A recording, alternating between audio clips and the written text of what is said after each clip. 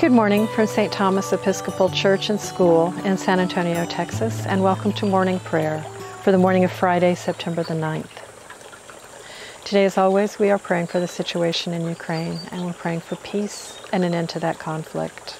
We pray for peace and unity in our own country. In the Anglican Communion today, we're praying for the Diocese of Monmouth and the Church of Wales. In our own diocese this week, we are praying for college ministries in our diocese and all dioceses. We're praying for educators, teachers, students. We pray for Michael, our presiding bishop, for David and Rayford, our bishops, and for Mike and Allie, our priests. And as always, from wherever you are, please bring your own concerns, intentions, and thanksgivings to prayer this morning. And so we will start on page 78. Send out your light and your truth that they may lead me and bring me to your holy hill and to your dwelling. And on page 79, let us confess our sins against God and our neighbor. Most merciful God, we confess that we have sinned against you in thought, word, and deed, by what we have done and by what we have left undone. We have not loved you with our whole heart. We have not loved our neighbors as ourselves. We are truly sorry, and we humbly repent. For the sake of your Son, Jesus Christ, have mercy on us and forgive us, that we may delight in your will and walk in your ways, to the glory of your name. Amen. Almighty God, have mercy on us. Forgive us all our sins through our Lord Jesus Christ. Strengthen us in all goodness, and by the power of the Holy Spirit, keep us in eternal life. Amen. Lord, open our lips, and our mouth shall proclaim your praise.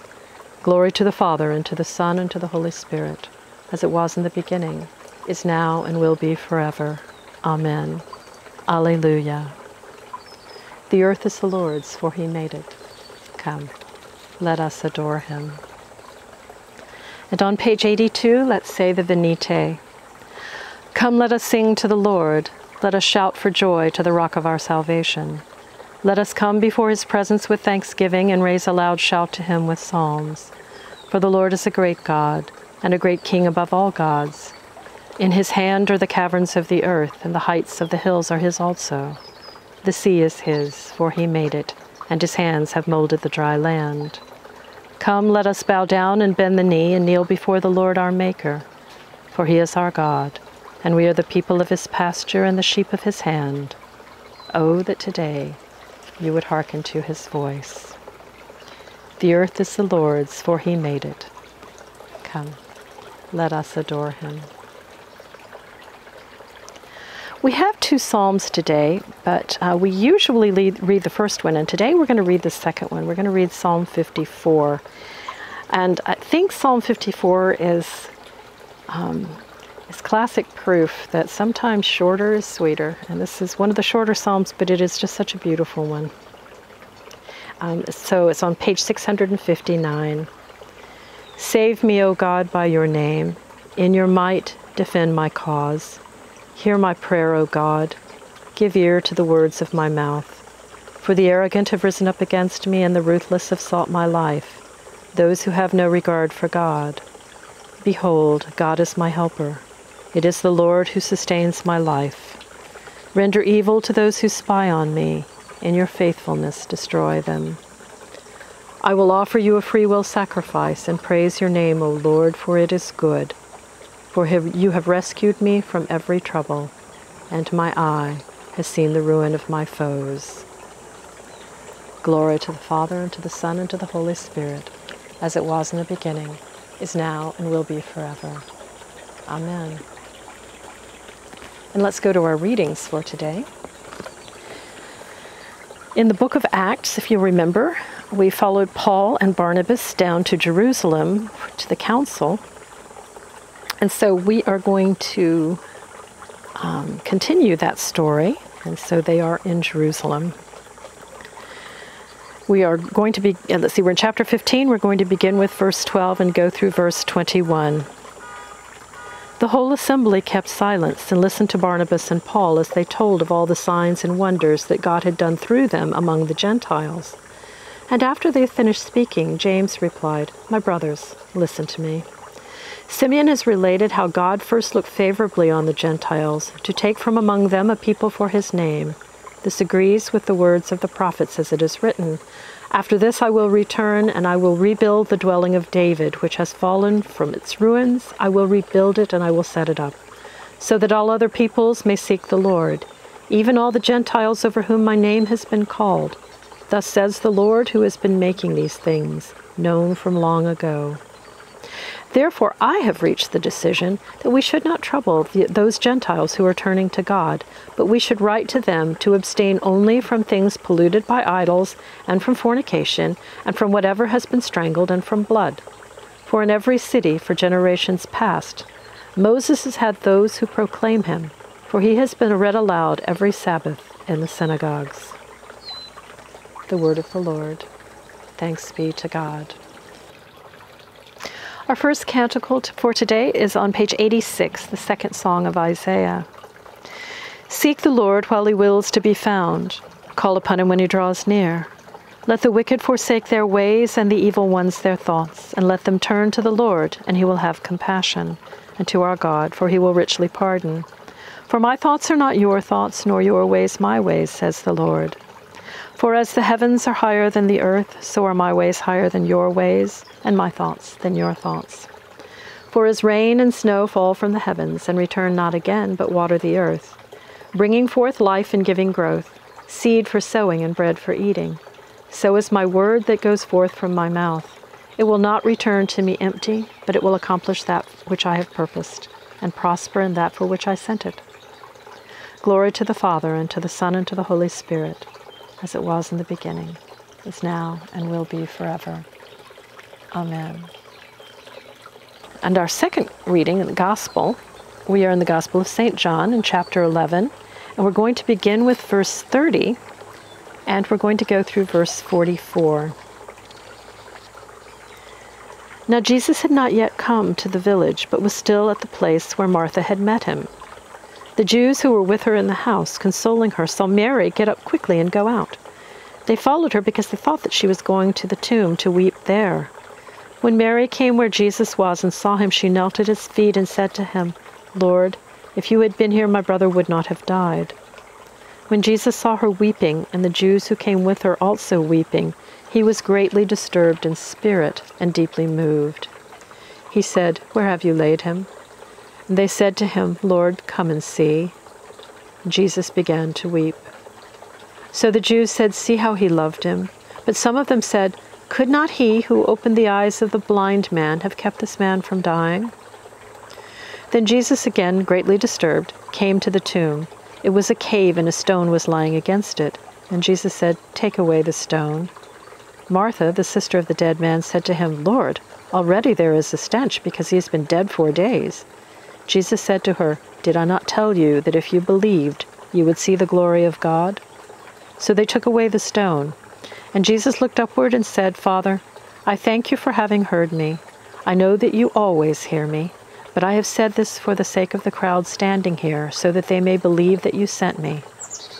When he had said this, he cried with a loud voice, "Lazarus, come out!"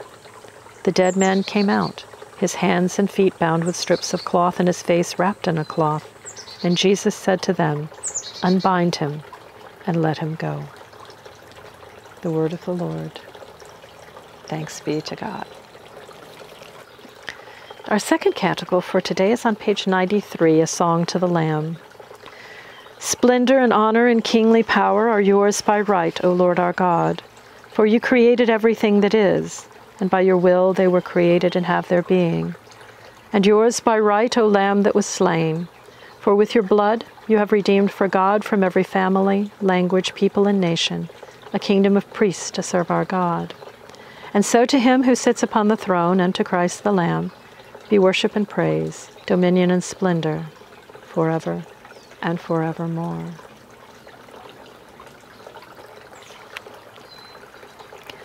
On page 96, let's say the Apostles' Creed. I believe in God, the Father Almighty, creator of heaven and earth. I believe in Jesus Christ, his only Son, our Lord. He was conceived by the power of the Holy Spirit and born of the Virgin Mary. He suffered under Pontius Pilate, was crucified, died, and was buried. he descended to the dead. On the third day he rose again. He ascended into heaven and is seated at the right hand of the Father. He will come again to judge the living and the dead. I believe in the Holy Spirit, the Holy Catholic Church, the communion of saints, the forgiveness of sins, the resurrection of the body, and the life everlasting. Amen. The Lord be with you. And now let's pray together the prayer that our Savior taught us. Our Father, who art in heaven, hallowed be thy name. Thy kingdom come, thy will be done on earth as it is in heaven. Give us this day our daily bread, and forgive us our trespasses, as we forgive those who trespass against us. And lead us not into temptation, but deliver us from evil. For thine is the kingdom, and the power, and the glory, forever and ever. Amen. And now let's continue with Suffrages A on page 97. Show us your mercy, O Lord, and grant us your salvation. Clothe your ministers with righteousness. Let your people sing with joy. Give peace, O Lord, in all the world, for only in you can we live in safety. Lord, keep this nation under your care, and guide us in the way of justice and truth. Let your way be known upon earth, your saving health among all nations. Let not the needy, O Lord, be forgotten, nor the hope of the poor be taken away. Create in us clean hearts, O God, and sustain us with your Holy Spirit.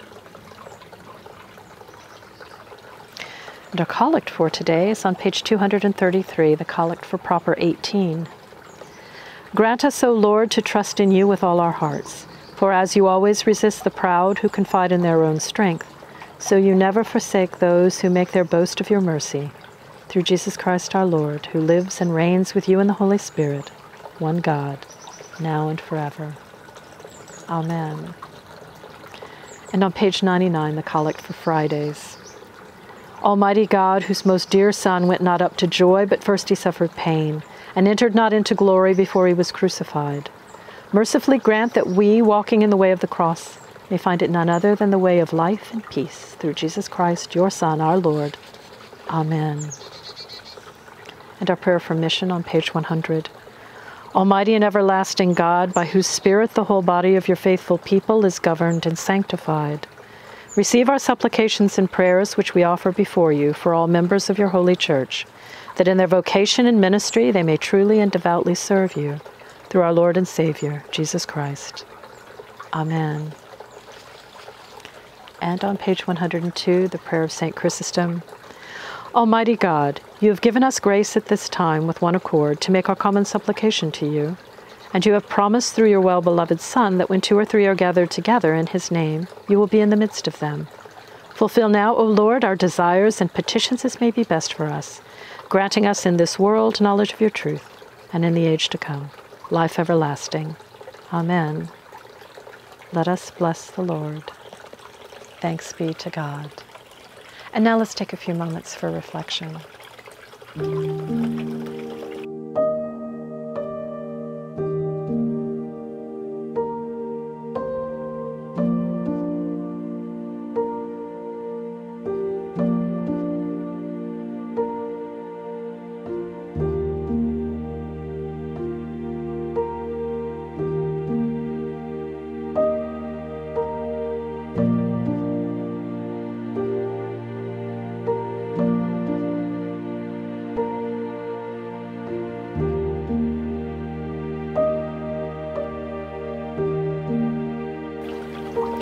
Glory to God, whose power working in us can do infinitely more than we can ask or imagine. Glory to him from generation to generation in the Church, and in Christ Jesus, forever and ever.